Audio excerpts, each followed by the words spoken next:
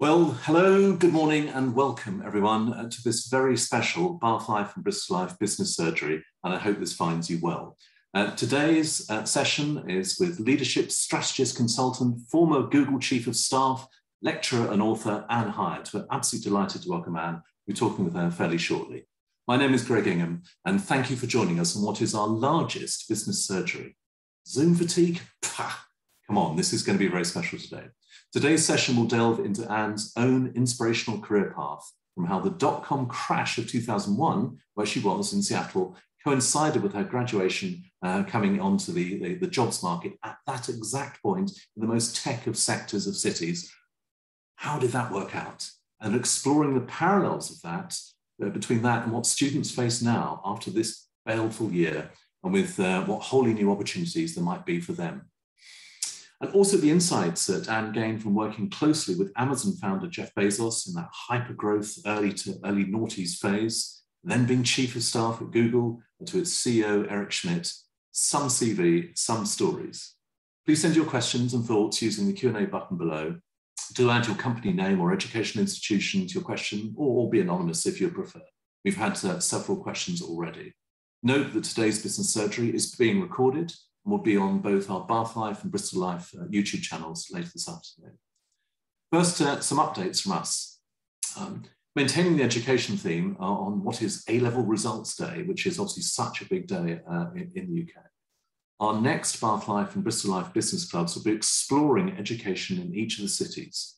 Bristol's is on the 24th of August at 11 AM, once more sponsored by Bevan Britain, and Bath's will be on the 26th of August, a couple of weeks away, sponsored by Mojus Druitt once more. Thanks to both our sponsors. And please do talk to us if you'd like to be on the panel for each.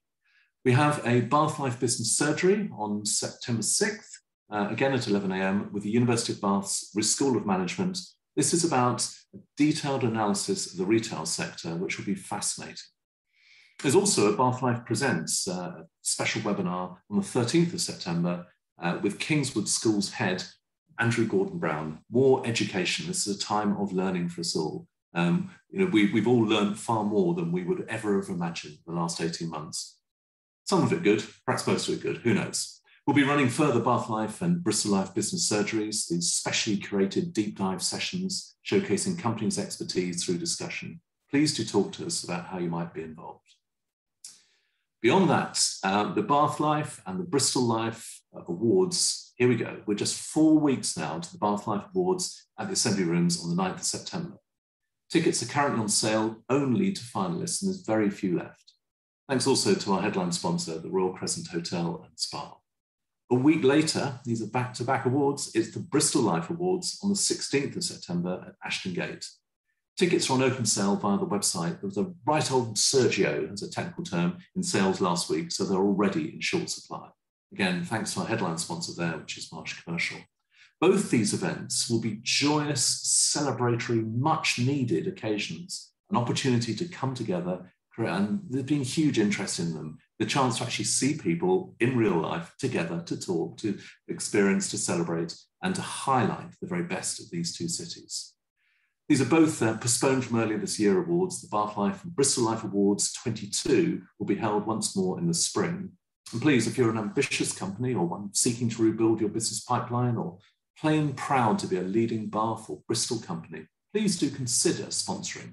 All details are on the respective websites. There are also property awards in each city this autumn, and again, in real life, of course. Bath Property Awards, 22nd of October at the Apex, sponsored by Mojus Druitt, headline sponsored.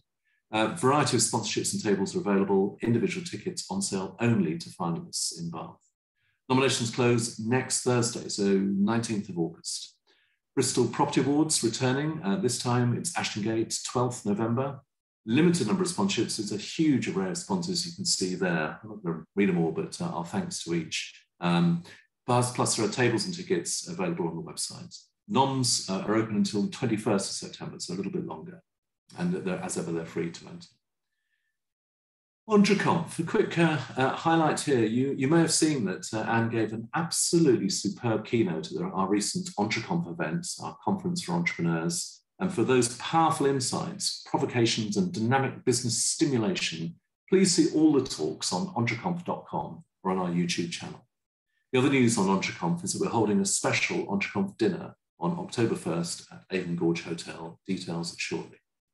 At the heart of all we do in the two cities of Bath and Bristol are Bath Life and Bristol Life. We're very proud to publish magazines that celebrate the very best of these incredible cities. We're here to celebrate the good stuff in Bath and Bristol, in print, on screen, and in person. Thank you for your support. Okay, let's do this. Let's introduce our speaker for what's going to be a fascinating Bath Life and Bristol Life business surgery. Let's bring forward Anne Hiatt, and I'll tell you a little bit about Anne as she's pressing that button. Anne received her initial business training during 15 years as executive business partner Jeff Bezos, CEO of Amazon, and chief of staff to Eric Schmidt, CEO and exec chairman at Google/Alphabet. Anne now consults with executives and companies across the globe to reverse engineer their moonshot goals and get results. Anne's recently relocated from Silicon Valley to Europe, and we'll be talking about where you are and what you're doing in a moment, and brings with her a unique perspective on what it takes to succeed in business today. Anne is also author of this. Let me show this. Here we go. Look at that. That's a very, very literal plug. There you go. The author of Bet on Yourself, published by HarperCollins later this year. Anne, welcome. Thanks, Greg. It's so fun to be here. Yeah, well, it's very good to see you. And I'm going to take you back to the beginning, which is not that far back, but let's go back to the beginning. Talk us through what you were studying in Seattle at the turn of the millennium, and how far did that prepare you for what you wanted to do, or indeed did? So I studied international studies at the Jackson School within the University of Washington in Seattle. My original plan A was that would lead me to a PhD and that I would become a professor. I was always fascinated with the world. I had lived abroad. I lived in Sweden for a couple of years, and I was really inspired by what was happening, particularly in Europe. So my studies, my dissertation at the end of my undergrad was focused on the European Union and its effect on social democratic states. And this was a time, if you remember, right when the euro was being launched. And so this currency, which had been created years before, was officially coming to use in 2002, the year I was graduating from undergrad. So a lot of my senior year studies was focusing on these emerging economies and the way in which that was changing businesses and global politics and all of those interesting things. So that was something I was really excited about. I actually worked at the European Union Center on campus and really got to put together some interesting lectures and programs inviting European professors and dignitaries and politicians in to kind of educate us on this, but kind of once in a lifetime sort of thing. You know, you don't have a major currency launched every day. So that's the environment that I was in and the original dream of what I was studying. So, the environment was, the immediate environment was related to the EU and the big tectonic plates of new currency. It was also the time of the millennium bug, which for at least 9 months was the world's worst thing and then did somewhat dissipate. But it's also that time crash, and that had a more material effect to many in that short-term period. Come back to that in a sec. It really did. Yeah, I grew up in Redmond, Washington, and that is the headquarters of Microsoft. So my entire, formative years of early education were in this tech city of Seattle. And then, I absolutely watch it all come crashing down my senior year, my last year of undergrad. And you must have had, I don't know, if not parents, certainly friends of parents and so on, or other colleagues or brothers, sisters who were in tech businesses, and it just went kaput like that. It disappeared almost overnight. Most of my friends, by the time I was in high school, so my parents moved to Seattle in 1985, not anticipating this tech boom that was just in its infancy when we came there. My parents were both farmers. I'm actually first generation non-farmer in my family. And so when my dad got, after the Air Force, when he got a job in the big city with his first, after law school, his first position, they were looking for a place where they could raise a family in an environment that was familiar and friendly to them. So Redmond was a place outside of the big city of Seattle where they could buy a big house with a huge yard. My mom planted this enormous garden. Our neighbors had horses. And then just by the time I was in high school, the entire city of Redmond was tech heavy. All of the parents of my friends in school were tech executives, early, programmers and coders. And so it dramatically changed over the formative 15 years of my life after that. And so you've mentioned about the academic focus. So you had a very broad plan or a sense of direction, but that's pretty rapidly changed. It did. I was a very serious kid. Like, I don't know many 10-year-olds who are, their dream job is to be a professor, but that absolutely was mine. I was always very serious about my studies. My mom actually used to set an alarm clock, not to see if I'd snuck out and gone out with friends, but to make sure I'd put my homework away and actually went to bed, just to make sure. So that was kind of the type of kid I was. But yeah, I had really, really big dreams, and I wanted to do something exceptional. I wanted something on a global stage. I didn't really know what shape that would take yet. But I knew I wanted to be part of something bigger than myself, something legacy level. And talk to us, I mean, other than your mother with the alarm clock and so on, just about the advice you were given by parents, friends, school, etc. How good were you at receiving advice then, and even perhaps now? I've always been somebody who seeks out opinions and approvals, and I always look for best practices to emulate. So I was maybe a little bit too receptive to all possible prescriptions for a successful life. I really took them to heart. I wasn't exceptional. I was an exceptional student. I wasn't exceptionally talented in one particular area or another. And it wasn't until probably 20 years later, I actually realized that was an enormous gift that the universe gave me. Because if I had any particular talents in an area, my perfectionist nature would have just gone straight there, and I wouldn't have left that comfort zone. So it was actually such a benefit that I was pretty average in everything I tried. I did well. I was really willing to outwork everyone around me to increase my performance. But I was really forced to get comfortable doing things I wasn't going to do perfectly, having to work insanely hard. So my parents are self-made people, as I mentioned, first generation non-farmer. My dad had seen the hard life and the toll that farming life took on his dad and his 3 older brothers. And he decided that he wanted a different dream for himself. So he actually decided he wanted to be a fighter pilot before he'd ever met a fighter pilot or seen a fighter jet in real life. But he made that dream come true. So I saw that behavior, that big dreams and working insanely hard towards your goals modeled for me in my early childhood. I was actually born on MacDill Air Force Base in Tampa, Florida, just after my dad finished pilot training and beat all the odds and was chosen as a fighter pilot. And he flew the F-4 Phantom jet my entire childhood. So that's the environment that I came up in. So I saw this ability to seek out and dream bigger and be unafraid of doing things that no one around you has ever done, and just put in all the hard work. So my dad, after the Air Force, then decided to go to law school. And it was a big coming down from being an elite fighter pilot where people would stand up and salute when he came into the room. And he was a full-time student and worked as a janitor at night just to provide for our family and to make that next dream come true. So I saw the way he constantly disrupted himself, created new dreams, worked insanely hard, did whatever was necessary to meet his next goal. And so that's kind of this beautiful upbringing that I had of just don't be apologetic about your big dreams and just work harder than anyone around you. Don't be apologetic about big dreams. I think that's that's one of the first inspirational points today. Particularly, as mentioned, this is A-level results day, and the point about not going perhaps too deeply into a specialism, because as you perhaps very modestly say, you weren't exceptional at that point. That was an advantage. Whereas many young people they're pushed into or feel themselves pushed into a sector through education or whatever, which can be limiting. Do you subscribe to that don't limit yourself at 18, 21 or whenever? I wish I had fully embraced this advice when I was that age. I remember very clearly the day that I got my equivalent. I think it's the equivalent. So in the States, we take a university entrance exam called the SATs. And the SATs you take first when you're 16. And I remember the day I got my results in the mail, and I cried for at least 3 hours inconsolably because my dreams were so big and my results on that exam were so average. And I thought that had just disqualified me from what I wanted most in life.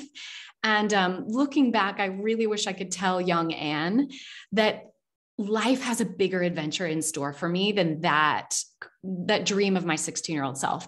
I was able to have adventures and opportunities honestly work in companies and industries that hadn't even been invented yet. And so I didn't need to worry about qualifying for that old model of what success looked like, because a brand new thing that had never existed before was about to take over the world, this thing called the internet. But that was something at 16 that just didn't exist, and I couldn't have even fathomed to dream about it. And so if anything, if there's someone out there who is having a hard day today with your A-level results, this is not the end of any kind of dream. This is an opportunity to really pivot and maybe think more creatively or more broadly about how to turn your passions and your talents and your dreams into something, into a new type of reality. And I have to tell you, like, this plan A or C or Z, whatever I'm on now, far exceeds what my plan A ever would have given me in terms of joy, accomplishments, fulfillment, learning. I'm actually really glad it didn't work out the way I dreamed when I was 16. It sounds as though it's both, don't allow others to define you by your academic record, good, bad, whatever it might, or average, not bad, whatever it might be. But equally, don't define yourself by that. Most importantly. Yeah, what you are at 16, 18, 21 is not who you are at, whichever age subsequently. Let's come forward to this move to Amazon. How did it come about? Let's talk through how you got picked for the interview, what your resume was like at the time, and also the interview processes. Yeah, it's a really good story, actually. So as I mentioned, I was working a student job at university at the European Union Center. And because of the state of the economy, there were no jobs. I and none of my peers had any offers, even free internships. I think I sent out minimum 50 resumes and didn't even get a call for a phone interview. So when graduation date was getting closer and closer, the director of my program asked me what my plans were after graduation. I said, I had no idea. I didn't have any prospects and no one was interested. And my plan was still to become a professor, but I wanted some work experience. I wanted some real life experience before going into the depths of academics and narrowing my focus. And so he just suggested that I apply to Amazon, and I had not considered tech at all. I was not interested in tech, but his wife worked in recruiting there. And that's literally the only reason I applied. I thought, why not? No one else is calling. So my interview process took 9 months. I did 3 different rounds of interviews. The first round was with all the assistants in the company. At the time, I think there were 11, which is funny now. There was less than 1,000 employees at Amazon at the time. Now they have 1.3 million employees, which just boggles my brain. So I did that round. I actually scored really well, but it was just a really long process. Then I came in for a second round that was with all SVPs. And then the third round was with Jeff Bezos himself. And in that interview, he only asked me 2 questions. One was a brain teaser, just to see the way my mind thought and if I could take something really complex and break it down into manageable steps. And then he just asked me about my life goals and plans and basically that traditional, what's your 5-year plan question. When I shared with him, I wanted to do you recall the brain teaser, and were you able to answer it? In great detail. I can still relive every moment of that. So he asked me, and I actually didn't know until very recently that this was a go-to question of his. I thought it was special just to my interview, but it wasn't. He asked me to estimate the number of panes of glass in the city of Seattle. So at first I thought, okay, because I'm 20 years old, early 20s. This is my first actual formal job interview. I'd been a receptionist before. I'd worked at a 5-person startup before, but like a formal interview like this is a new experience for me. So I hadn't anticipated that, even though it's very traditional in tech to ask brain teasers. So I just thought, okay, why is he asking me this? And I thought, okay, he wants to see if I can take this big complex problem and figure out what are the elements needed to solve and get to an answer. So I told him, okay, let's say there's 1 million people in the city of Seattle, just to make the math easier. I said that because I had literally no idea what the population of Seattle was, but luckily that was about right. And then I said, okay, everyone has a home, a mode of transportation, or a job, a school, somewhere they're going during the day. That's kind of represents the different places they experience glass. And so I thought, okay, how do I account for outliers? Because sometimes you have multi-generations of a family living in an apartment. Maybe you have a tech millionaire who's got a whole house, a mansion to themselves. Some people's, their mode of transportation is a public bus. Some people have multiple cars just to themselves. maybe you've got a corner office with a lot of glass, or you've got what I was at the time in my student role, sharing an office the size of a closet with 5 other people. So how do you account for these anomalies and outliers and then get to a result? So I said basically that. And he, instead of taking that as an answer, Jeff stood up, uncapped a pen, went to his whiteboard. What I didn't realize at the time was I was in his personal conference room, and 3 of the 4 walls were floor to ceiling whiteboards. And we filled all of the whiteboards until we got to an actual answer.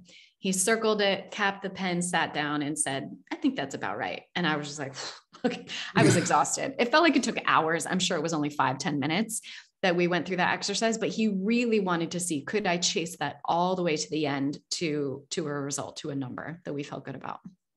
Were you scared when you went for the interview, or at least worried?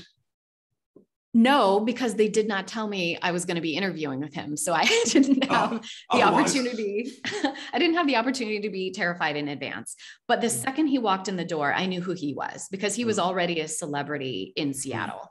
He had been Time Magazine's Person of the Year in 1999. He was often on the cover of the Seattle Times, our newspapers, our local media. But Amazon was not what it is today. It was not yet profitable. It had a single profitable quarter, but not yet a profitable year. All eyes were on Jeff, because again, trillions of dollars of investments had disappeared overnight. And for many investors, their investment in Amazon was their only remaining opportunity to recover their losses from the dot-com bust. So it was a high pressure environment. He was absolutely he was definitely a local celebrity, not the global celebrity that he is now. So there was some of that factor. And when people often ask me, like, what was it about you and your early 20-year-old self who had no experience, no tech degree, no connections at this company? Why did he hire me? I honestly think one of the elements was I wasn't starstruck by him. I could talk to him like a normal person. We could have this back and forth engagement. And even being the nobody intern level, applicant that I was, I think he appreciated that back and forth. Maybe I was comfortable enough because I'd grown up around tech execs. I knew kind of how their brains worked, and I felt comfortable in that type of space. But I think he liked that I didn't get... We've had a question from someone watching about this whole CV resume area. How do companies judge the potential of their candidates based on their CVs or resumes? I mean, they themselves invest a huge big chunk in marketing, this person's saying, so they know the value of talking up what they do, but a CV is a fairly limited document. And on that's the basis of the initial judgment. How does that work? Yeah, so tech actually takes a really unique approach to this. I think they got a lot of things wrong in the early years. So in the early years, they were trying to solve for the right result, which is they don't focus so much on the core competencies. They focus on people who are gritty, disruptive, creative, and willing to pivot and learn a lot really, really fast. They're looking for those elements more than core competencies, because the theory is that if you bring in a smart, brave person, you can teach them to do anything. So that's the premise on which I think is very, very true. And I wish that more organizations would hire for that, and for value alignment. That came later. So with that goal, they actually were really only hiring from top 10 universities, which meant you got the same Ivy League guys, which meant you got a lot of white guys, a lot of people who just look the same, who have the same socioeconomic background, same cultural backgrounds. So in the long term, that absolutely needed to be disrupted. And thankfully it was. But the early years were very much about that. So that was what they were looking for on your resume is, do you have a track record of academic excellence? Have you done something really creative? They were especially looking for, have you taken on some really big goals for yourself? Have you played it safe, or have you gone after an ambitious dream and been unafraid of not being good at it for a very long time until you can master it? So that's really what tech is looking for in the resumes. Now, thankfully, they've now added the core element that I think is most important in this formula, which is now looking for value alignment. When you're hiring for value alignment, you're not just looking at your academic resume, but you're really looking for what gets you out of bed in the morning? What excites you? What's your North Star? Are we all being pulled towards the same mission of what we want, the change we want to see in the world? And when you add those elements and you're a little bit more creative about looking for potential academic rigor, asking the right questions, doing really hard things, then you get this really beautiful combination of diverse candidates who come at problem solving from lots of different angles and expertise. And I think that's the really special model of Silicon Valley hiring that I see as a best practice now. Yeah, so to try to nutshell that, CVs are of course important, but don't just let them be a litany of academic achievement. Yeah. Have the quirkier elements, have the big plan, the whatever, the defining elements of you as a personality. Let's come on to another defining element, certainly with entrepreneurs, which is obsession. It's not just useful, it's absolutely essential for entrepreneurs like Jeff Bezos and Eric Schmidt. But did you yourself get drawn into that obsessive approach by dint of the daily culture and drive in both businesses? 100%. A lot of people don't know this, but one of the names that Jeff considered for Amazon in the early years was relentless. In fact, right now, if you type into your browser, relentless.com, you get redirected to Amazon. So that was an environment that I was in at an Olympic level from day one, and I loved it. I've always been really drawn to characters who dream really big and unapologetically. I was absolutely not a great example of work-life balance in the first part of my career. But the reason why it didn't burn me out was because I was so mission and value aligned that nobody asked me to work 18-hour days on average. I just did, one, because it was necessary. We were trying to do something no one ever done before. We needed to do it faster and better than anyone else. And most importantly, third was, I didn't want to miss it. I didn't want to be the one who didn't come on Saturday when they broke through and finally solved that big problem. I wanted to be there and be part of that story I didn't care what role or title I had. I wanted to just be in the room. And I think that was an important element in my early career of I was so motivated to learn as much as possible, as fast as possible, that I just was willing to do anything and wear any hat I needed to qualify myself to be in that room. And I didn't burn out because it was so enriching and my job was giving as much to me as I was giving to it, which was a very high bar. But that's how you really find that passion alignment and that kind of engagement. That's how you get a lot out of your employees. For some people, perhaps many, a career is a happenstance, at best by a sense of direction or possibly even talent, who knows. But I suspect you would argue we should all be much more purposive, much more deliberate in our career choices. I mean, I wish I could say, I know this all sounds very well engineered in retrospect. It was not some grand plan of mine to work for three of the most powerful and impactful CEOs in the world. It did just kind of happen. However, so while I didn't have this how I was going to take over the world plan that it might look like in retrospect, I did know that whatever seat I landed in, I was looking for three things. I was looking to be in a disruptive environment where I was going to be on the forefront of whatever was happening next. That was always important to me. 2 is where I was going to learn the absolute most. And 3 was working for a leader I wanted to become like. Not just someone that I liked and enjoyed, but did I want to become like her or him? And when you seek out those 3 things, you naturally up level in whatever role you're given. Like my first title at Amazon, I don't even remember. I think it was junior most admin assistant. I don't even remember what my title was. It was so unglamorous, but that I didn't let that confine me. It didn't matter what my actual job description was that I was hired to do. It mattered what did Jeff need from me most? And I was going to do that. I was going to raise my hand for things that were far senior to me or that I had no idea how to do. And I think that's how you create opportunities for yourself, regardless of your title or formal authority level or seniority. It's just really looking for what I call the win-win-win. I did not coin that. I stole that from John Maloney, who's the CEO of Whole Foods, a really great brand in the United States. He calls it a win-win-win. When you want to grow in your career, so you've got your personal goal, your win, what do I want to learn? What types of projects do I want to experience? Who do I want to be working with? And then you see a need of your direct manager of how can I take something off their plate and remove some kind of burden for them. And I get the experience of something that's a growth opportunity for me and frees them up for bigger impact, which then allows them to serve the greater purpose of the company. The company wins, your manager wins, and you win, you get a yes every time. So that's how I got permission to work on things that were far outside of my title or comfort zone, was when I could frame it in that way. Now, at the time, did I know that was what I was doing? No. But I just, looking back, when I got those big opportunities, those 3 things were all in place. Yeah, there's a phrase, we live our lives forward, but we understand it backwards. And yeah, which, Yes. one way of post-rationalizing strategy, I guess. You Yeah. mentioned also there about luck, fortune, and so on. Seattle in 2001, 2002 feels like both good and bad luck in one go. This environment, then the collapse. So talk about the parallels, and they may not be that immediate, but the parallels you then compared with students graduating now, during, or perhaps even following the pandemic. Yeah, I do think there's a lot of parallels. And any students or parents of students who are worried about what you're going to possibly do in this crazy environment we find ourselves in, nothing but good came of those challenges. I had to be more creative.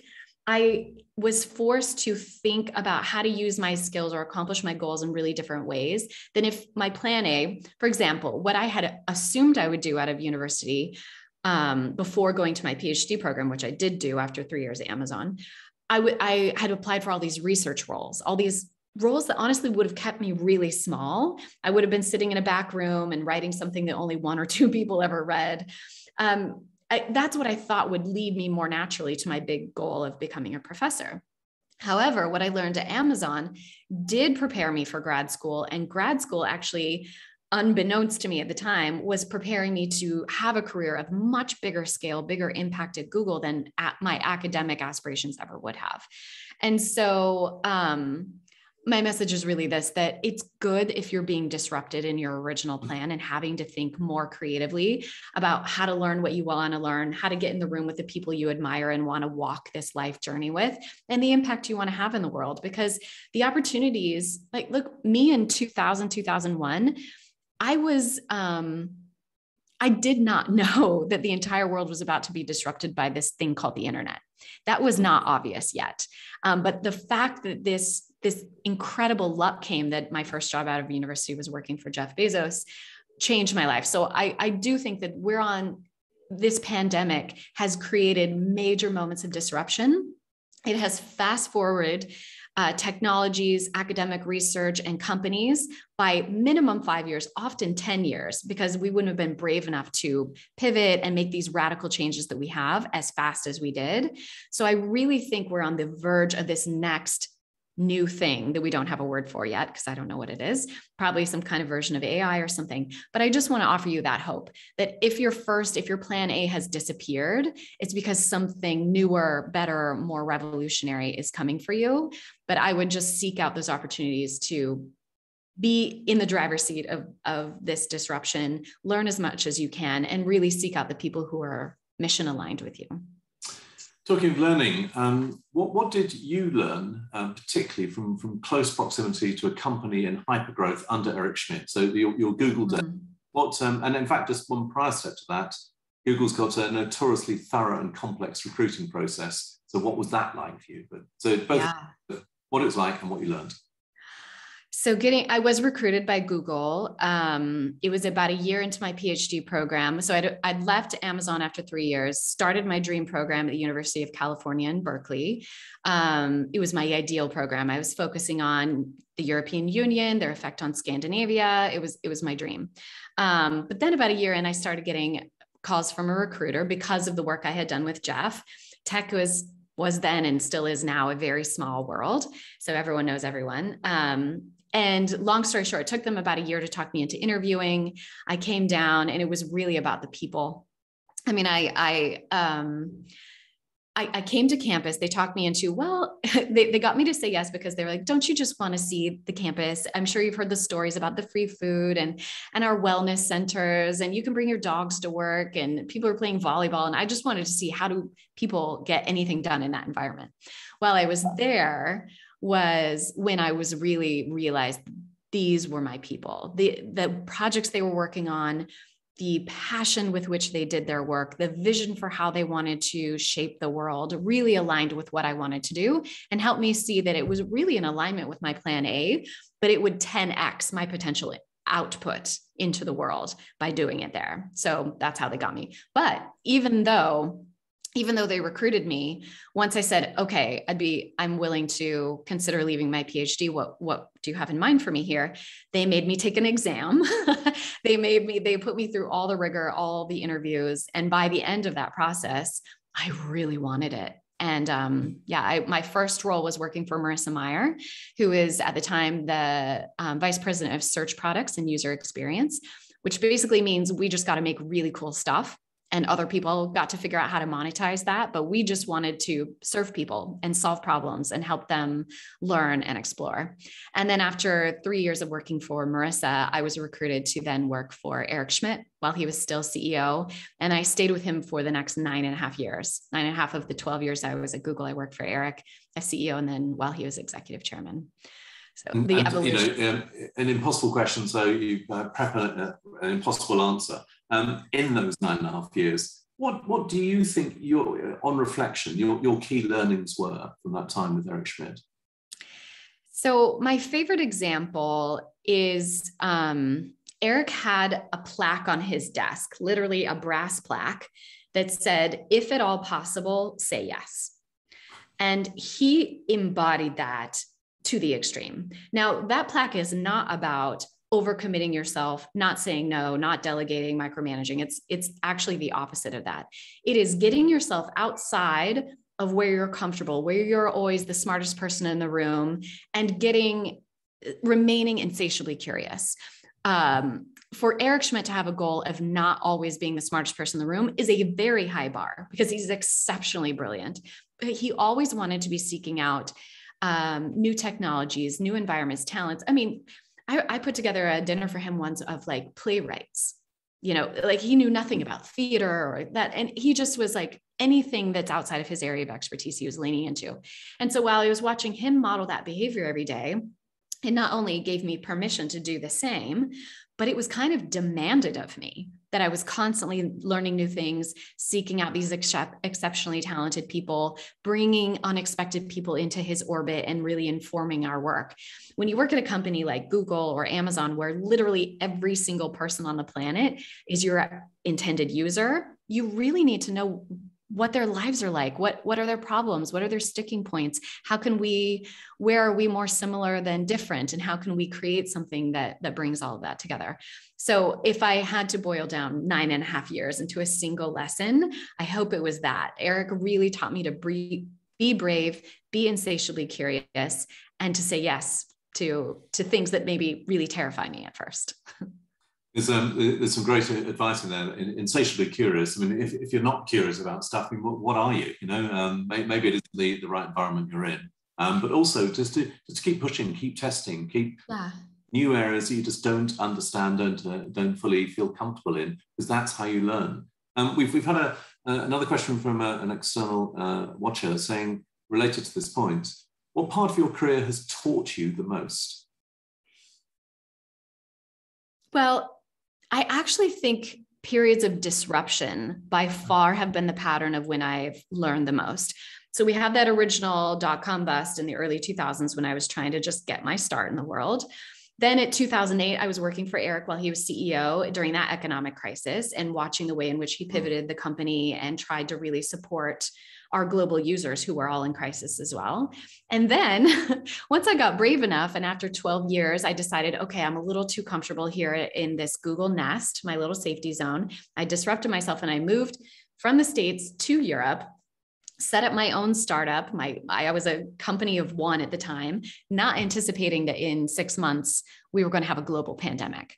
So I've had these 3 periods of massive disruption in my career where I was forced out of my comfort zone. And I think that's my answer, is really seek out disruption, because if you don't, you will be the disrupted.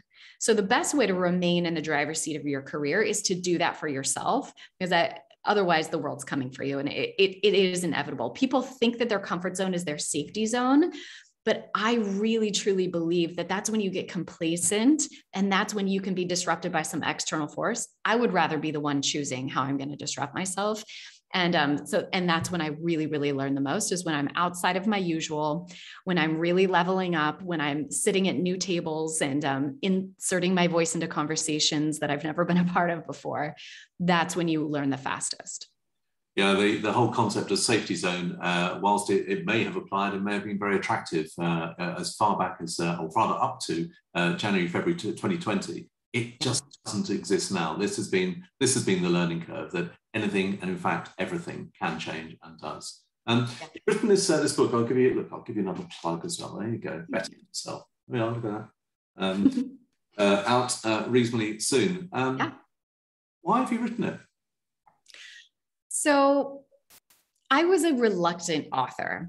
A lot of people have published author on their bucket list. That was not why I wrote it. For me, this is not a bucket list or a vanity project. What really compelled me to write it, and I think it's probably a cliche, most authors probably say this, but for me, really, it was that I felt like I had such a privileged, elite education. I was witness to some irreplicable moments in history, watching the internet in its infancy, watch Jeff Bezos not only invent e-commerce, but the gold standard of e-commerce, watch Google in its infancy. When I joined Google, there was less than 5,000 employees, and it was not the dominant search engine. It was not the default search. Yahoo was very much the dominant player at the time. And the year I joined in 2006, the company doubled in size. Like, I was there for the hockey stick part of the growth. Those moments don't happen very often. So I really wrote this as a playbook to give people access to the things I learned the hard way, the best practices I saw modeled by Jeff Bezos, Eric Schmidt, Marissa Mayer across my career. And then I think most importantly was I use my career as a case study in this book, because I think a lot of people opt out in thinking that the best practices of these celebrity CEOs could apply to us normal people. I want people to really see that there was nothing exceptional about me. There's nothing that makes me any different than anyone listening to this talk right now. And I was able to take those best practices from my CEO mentors and apply it into my own career to create extraordinary things out of really ordinary opportunities. My job titles weren't glamorous. My original job specs weren't either, but I saw this behavior modeled and I translated that into my career goals. And what I really want is for people in reading this book, two things. One, there's some really super fun stories from the early stages of the internet that I think no one else can really tell. And two, and most importantly to me, is there are some patterns, some best practices that will apply to anyone, regardless of your career stage, your industry, your authority level, that really will put you in the driver's seat and allow you to say yes to your wildest dreams. That's really why I wrote it. Yeah, there's a great point lurking there that you did have that. You've used the word privilege, that extraordinary opportunity or opportunities of that time. Many people just don't experience that, but all of us can get inspiration from wherever. And if it's not at first hand from Jeff Bezos and Eric Schmidt, it can be from such as your book and your insights. On a point on the book, on the blurb, I think it is, it says, recognize, own, and implement breakthrough strategies. Can you give an example of that, either directly for you personally or that you've seen in others? I think that's a really great question. I'm flooded with options of things to illustrate that. I mean, I've absolutely done that several times in my career. So I call that my core ROI, recognize, own, and implement. Now, the traditional definition of that is return on investment, which definitely applies to individual careers. But I like to see it as when you recognize, that's really you being very thoughtful and purposeful about what you want to contribute into this world and what you want to do with your one single precious life on this planet. So first, creating that roadmap for yourself. Second, when you own it, that's when you are assembling your mentors, your sponsors who can open doors for you. You're asking for specific next things. And then implementing is once someone has sponsored you and got you a seat at that table, really adding your unique value add. I can think of many times, each time I reinvented myself, it tends to be around periods of every 3 years or so. I long for that next new thing. I get bored with normal. So I purposely disrupted my career. Even though I was at Google for 12 years, I had 4 very distinct growth stages within that single company. So you absolutely don't have to get a new role or even a new title to really re-up and level up in your career. But the stories I think are most exciting to me are ones that come to mind of my CEO clients during this most recent pandemic.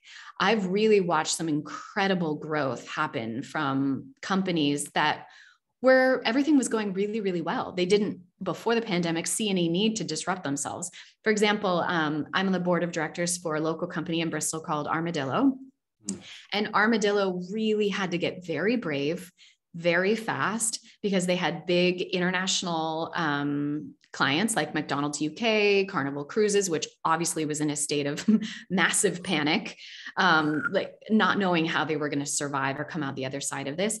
So they had to be really creative about, one, how were they going to serve their clients? Two, how were they going to protect and create a safe environment for their employees? And three, how were they going to disrupt themselves to prepare for this new model on the other side of this, when we had no idea, and maybe even still aren't quite sure where the light at the end of this tunnel is. And I think those are the stories that I want to celebrate the most. Is you don't have to be Amazon or Google, like doing something of big impact in your town, in your community, within your family, are really the stories that are my favorite at the moment. I can think of so many people who have given themselves permission to turn a side hustle passion project into their main focus now, when they saw that, like, okay, if my life is going to be full of uncertainties, why don't I just decide for myself which uncertainties I want to take on? So I love these micro examples of really implementing that model. Great. We've had a question from Jonathan West, who asks this. Tech companies are often founded by techies whose focus is on building great products or services, which is not always enough for commercial success. But what advice would you give tech leaders to push through to the next level of growth? Yeah, well, actually, Jeff Bezos is not a techie. I mean, he was at an investment firm before he founded. He did not know how to do any of this. He doesn't have a computer science degree. Google's the opposite of that. Google was absolutely co-founded by highly technical people, and they brought on Eric Schmidt, who had technical experience and had been a professional CEO of 3 companies before. So I've seen both models. You don't self-select out if you're not a techie. And if you are, for me, the most important thing in creating a pathway to success is not necessarily so much in what business school teaches you, which is like product market fit and what you're going to put out there. And, I think the biggest indicator of future success is who is on your team and in the seats next to you, and having a very clear idea of who you're serving. I don't think enough entrepreneurs focus on the who. So be very, very, very selective on especially your early hires if you're a startup, because those are the people who create your culture. It does not matter what you write on the wall or your company values. That behavior of how you interact with that early team is going to become your culture, and it's almost impossible to change after that. So I would really focus on the who, having the highest hiring standards you can possibly have and a very clear idea of who you're serving. I think a lot of, especially those who have the wonderful challenge of early success and you have this hockey stick growth, it can be very tempting. And I've seen this in several of my clients. They just want to get people in the seats. They just need to fill it because they can't keep up with the pace. And that is always to your detriment. I highly recommend hiring slow, firing fast if someone isn't a good fit. And I know that's easier said than done. That's really, really hard to do. But that's my biggest advice for leaders of tech companies. Okay, we've our good old friend anonymous attendee has asked a question about which you sort of touched on. Do you disrupt your personal life in the same way you've disrupted your professional life? I mean, after all, you're lecturing in Barcelona now. Why? Yeah. Why lecturing, not why Barcelona? That's more obvious. Yeah. I like to think that I am now the type of person that disrupts myself. I will be the first to admit that is not my nature. Thank goodness the universe has chosen a path for me that created that nurture side, because my natural state is I am a perfectionist to a fault. That is not a humble brag. That is something about my character from birth that would have held me back from my greatest happiness had I not been forced outside of that comfort zone. So no, by nature, absolutely not. I love to do things perfectly. I love not to show any flaws or anything. Thankfully, my career did not tolerate that in any way. So I have been forced to adopt and be nurtured by people who are naturally disruptive. And I'm so glad that was modeled for me, because that's what's brought me the most joy. I now like to disrupt my personal life as much as I can. I like to learn new things. So when I was leaving Google, I was really looking for the way that I could disrupt myself the most. So I moved to the other side of the world, into a culture that is not familiar to me, a language that was not familiar to me. I didn't speak a word of Spanish when I moved to Spain. But I'm looking for something that will really challenge me and get me in environments where I can repackage my skills for deeper impact. So for example, if I had left Google but stayed in Silicon Valley or even stayed within the United States, my impact, I think for sure would have been smaller. But bringing those skills to Europe, where I'm kind of a little bit coming to them from the future, because the States is about 5 years ahead of some of these disruptive patterns and technologies, I can then have a much deeper impact here than was possible if I stayed in my comfort zone and really help the entrepreneurs who need it the most. And I did not know that I was about to do that at a time when it was needed the most in pandemic pivots. But I just feel so grateful that I could then really reinvest that in a place that needed it most, where people were desperate for the answers. And to be a small part of that pivot process has been so rewarding to me. And I've learned a lot in the process as well. Like, not only have I given this knowledge and experience that I've seen from Amazon and Google, but now I've learned a lot by how do I repackage that for entrepreneurs in Europe, where risk tolerances are different, investment levels are different, proof of concept is required so much earlier. You have to think globally so much earlier in your growth stages than a US entrepreneurs need to. And so I've learned so much by being of assistance here, and that reciprocity has been really enriching. So yeah, I like to think I seek out adventures, even outside of career. Like, I am now a advanced level scuba diver, even though that absolutely terrified me. I've been skydiving. I speak multiple languages. I just look for anything outside my comfort zone that will teach me something new about myself. For example, I signed up for my first half marathon before I'd even run a 5K. That's stupid. Don't do that. Yeah, but so I did it. Sometimes the best advice is not to do what someone else has done, but to realise what the spark was to that idea, which is, you know, what you've surmised in all those aspects is essentially testing stroke risking yourself, or indeed pushing yourself.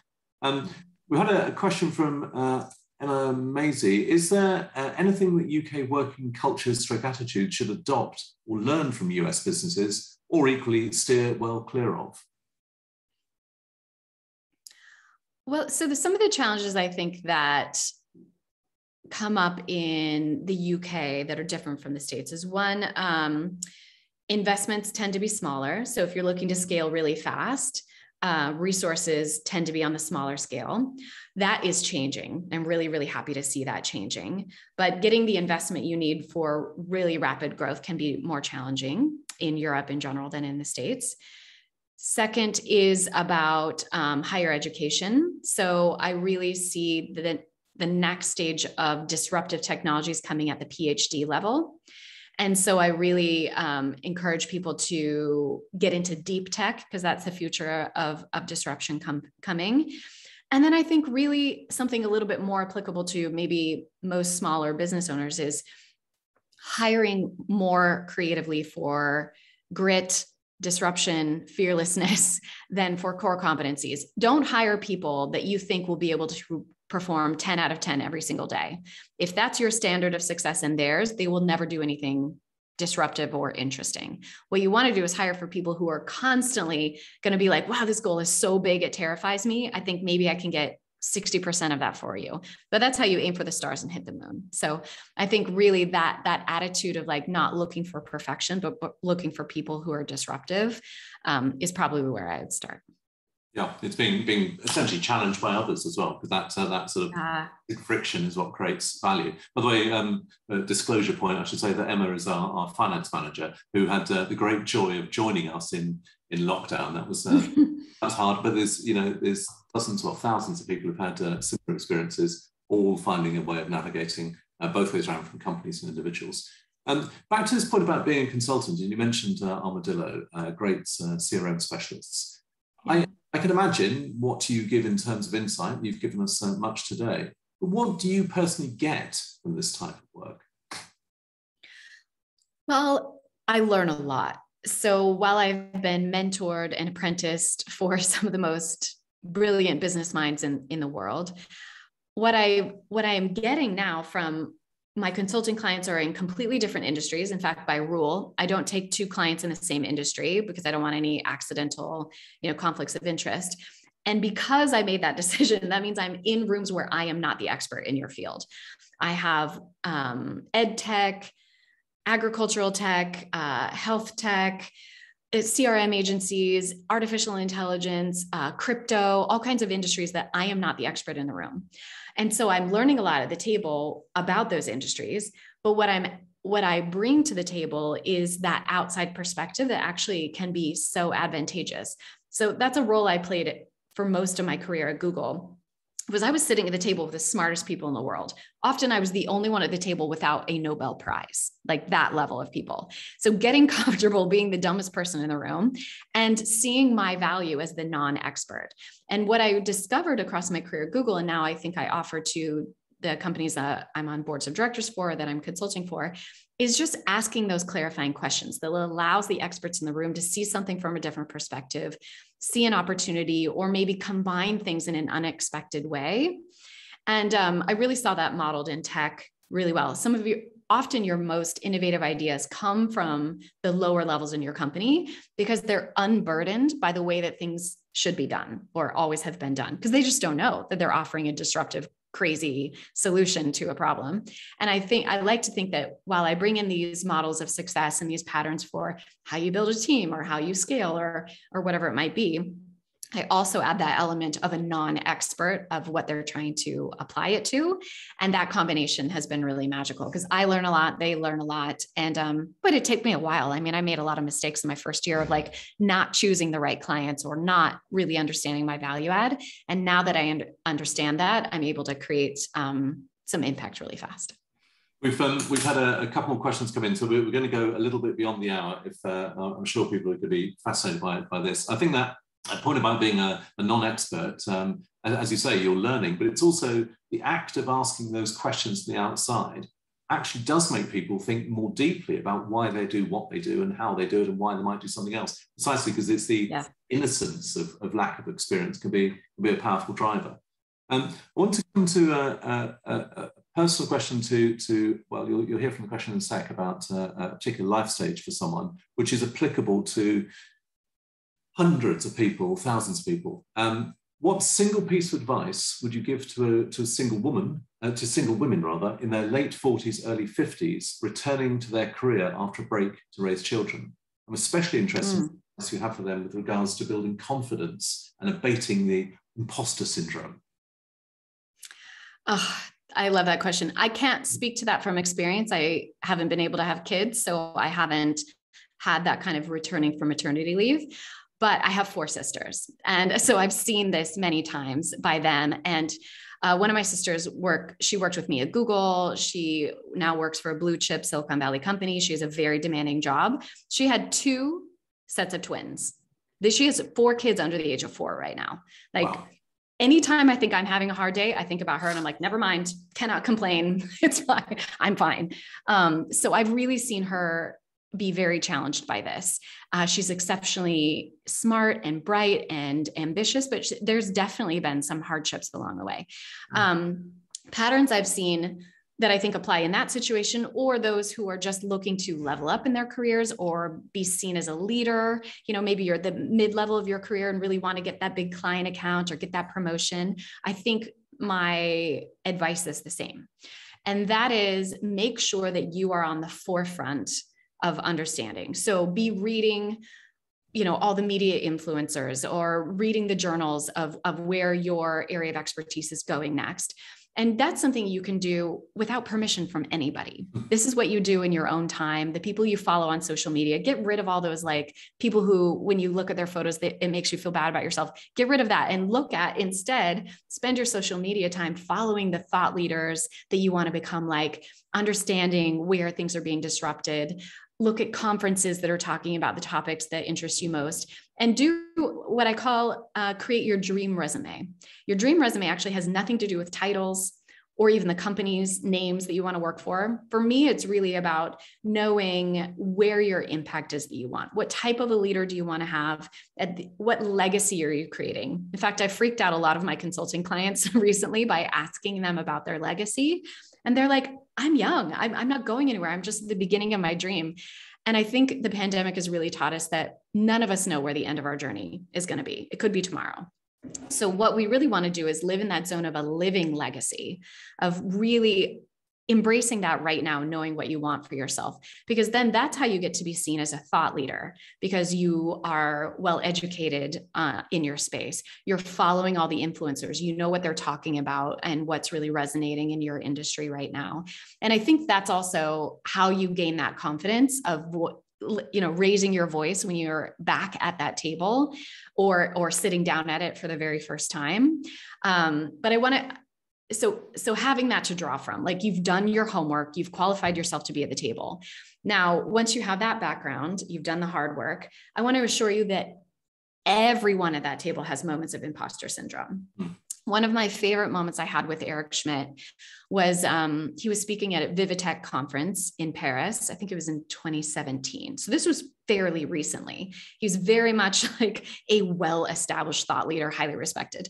He was about to give a speech about artificial intelligence. It was a new speech, and we were presenting it in a really new way. He was the speaker immediately before President Macron, who had just been elected president of France. So this is a very big stage and a very big speech.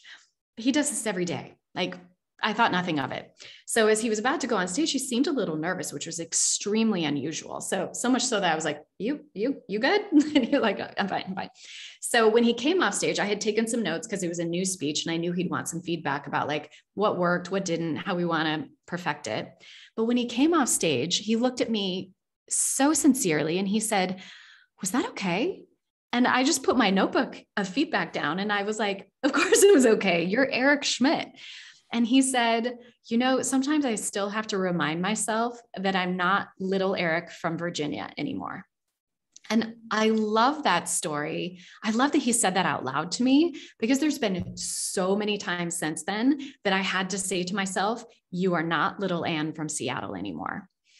You belong on this board of directors. You belong consulting these people," because I absolutely have moments of being like, why didn't anyone think this was a good idea to ask me to do this? I don't know what I'm doing. But so I just want to share that as an example of everyone has that moment. That is part of what being an ambitious, successful person feels like. That's a sign of success, that you're not being complacent in your comfort zone. And remind yourself you're not little Anne from Seattle anymore. That's okay. I think that sense of being at least a little scared at various points, scared of being found out, scared of doing something wrong, scared of calling it incorrectly, it is absolutely not just no bad thing. It's essential, because otherwise, to your point, you can readily get complacent or trade off past glories or whatever. That's a strong point. And I think for the person who asked that question about returning after childcare, by the way, of course, there's a bigger issue about why it is nearly always women rather than men who have that group. Yes. But we're perhaps not going to get into that today. But that point about taking the time as far as you can to learn, to be inspired, to follow social media. One of the joys of the internet is that virtually every single thinking ever is available to everyone now. And so there is that opportunity to learn always. But please, again, to that person, as Anna said about imposter syndrome, everyone, I think it's as strong as everyone has it, bloody well ought to have it at various times. So you are absolutely not alone. And it doesn't mean you have to bullshit your way through, but just recognize that we all have profound moments of insecurity and doubt, everyone, always. So I'm going to come to a question from Sam Goss of Barefoot Architects. It's an interesting one. What memorable failure have you had that has helped you learn or grow the most? In some respects, it's a slightly broader point. In some respects, companies and people learn more from failures than from successes. What's been an indicative failure for you? How much time do we have? I have so many examples of failure. And I'm really glad to have worked in environments where that was really the goal, was to find the limits of where we could take an idea and get to there and then reverse engineer what parts are working. So that was encouraging. I was always in environments of psychological safety where I could try stuff and break it and then shine a big spotlight on it and be like, look what I did, look what didn't work. And most importantly, when we talk about failure, it's really about the reason that's celebrated in Silicon Valley or in any area or career of ambition is because of the learnings that come as a result. That's how you actually accelerate how fast you learn. If you stay within your comfort zone, those growths are micro and incremental. You don't want incremental, you want disruptive growth.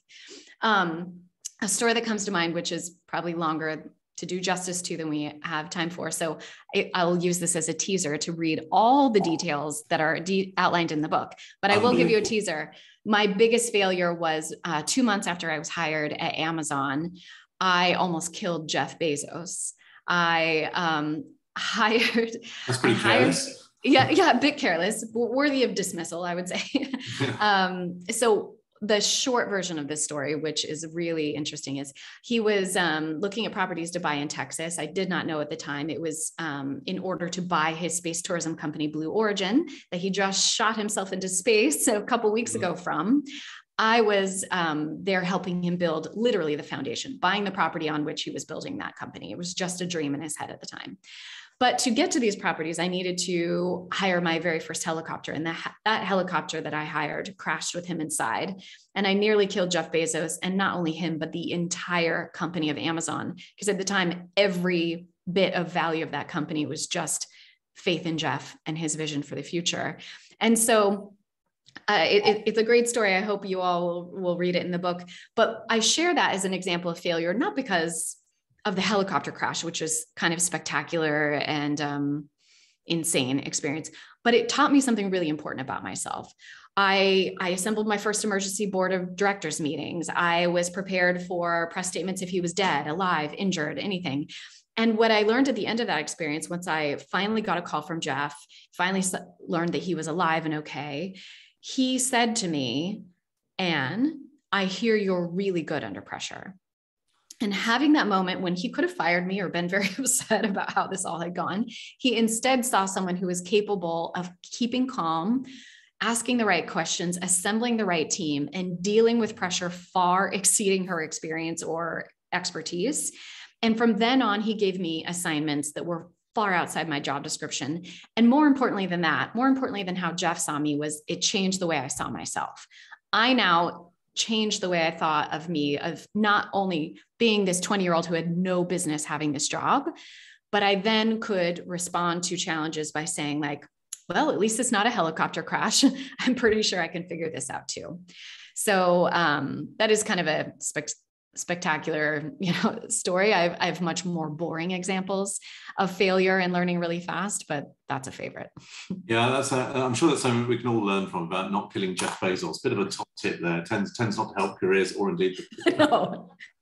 Maybe there's that phrase about not putting all execs in one basket or something. It's split them up. We've had a comment. I'm not going to name the person, although she has named herself in this. She said, "Thank you for asking my question, doing so anonymously." So I'm keeping her anonymous this time. "I'm grateful. Wonderfully helpful and empowering answer. I will address meetings today with all of that in mind." How about that? What an inspiring speaker Anne is. Thank you for hosting it. So there you are. So direct response and action. She heard you this morning. She's going to implement some of it this afternoon. Great stuff. That means everything to me. Thank you. Lovely, isn't it? Yeah, it's really lovely. Well, good luck to her. And as I'm not naming her, I'm sure you've got some fantastic opportunities in front of you. I just want to come back to you personally about all the different career opportunities which you've had.